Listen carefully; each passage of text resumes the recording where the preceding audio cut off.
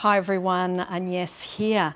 Now today in this video, using Neville Goddard's techniques, you're going to reflect upon any current situation that is bothering you mentally and emotionally, and that really just isn't to your liking, okay? Then what you can expect from the video onwards is how to improve what's not to your liking by improving your mental diet, okay? Now, this is from The Power of Awareness, Chapter 2, and it's on consciousness. What you are currently living are the fruits of your own consciousness. You and your world are one. You and your environment do not exist separately.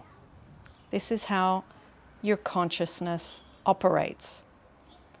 It equals your life.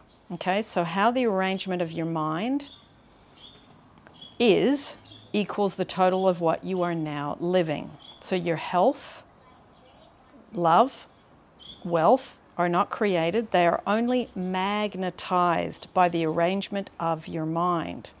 So the idea is applying Neville's teachings to what you're currently living and really looking at improving your mental diet, improving what you focus on, improving what you think about, and therefore it improves your emotional state, as Neville talks a lot about states.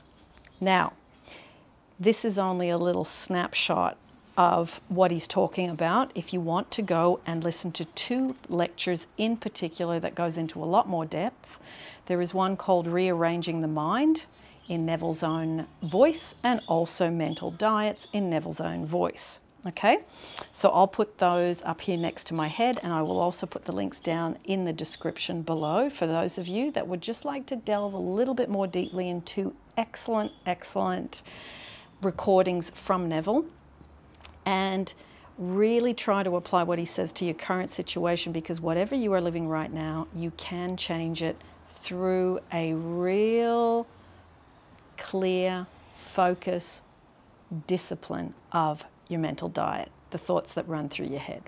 All right, so lots of love everyone, and I'm going to go and have a nice chai and enjoy the rest of this magnificent day here in Sydney, Australia.